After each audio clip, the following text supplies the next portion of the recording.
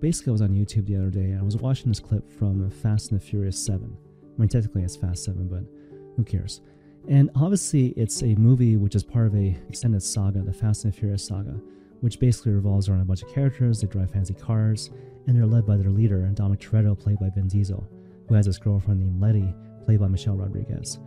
Now, in terms of Letty's backstory, she's apparently killed in Fast and Furious 4, but then during the end credits of Fast and Furious 5, they realize that she's still alive, but she's lost her memory. And so she spends the next two movies trying to regain her memory.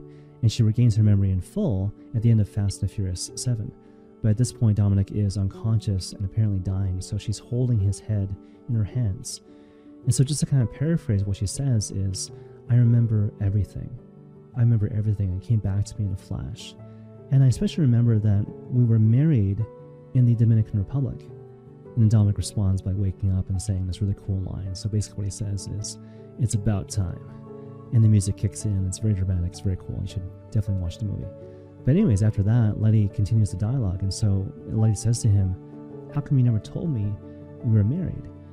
And Dominic responds by saying, because you can't tell someone that they love you. You can't tell someone that they love you.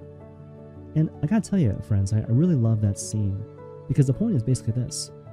As long as you live the Christian life from the perspective of pure duty and obligation, like doing these things because you have to, or just waiting for people to tell you to do things that you know you ought to be doing, you'll always be a little bit sad and a little bit frustrated, right? Because at the end of the day, you're not made to be a slave. You're not made to be a servant. You're not made to be an employee. Instead, you're made to be a lover. You're made to be the beloved, right? And so the idea is that now's the time. Now's the time to recognize that I'm called to immediately bring to the table my heart. I need to care. I need to own it. I need to own my relationship with the Lord, and no one can do it in my stead. The time of fulfillment is now. The kingdom of heaven has come near.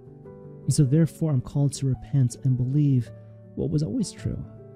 Jesus Christ always, always was the love of my life.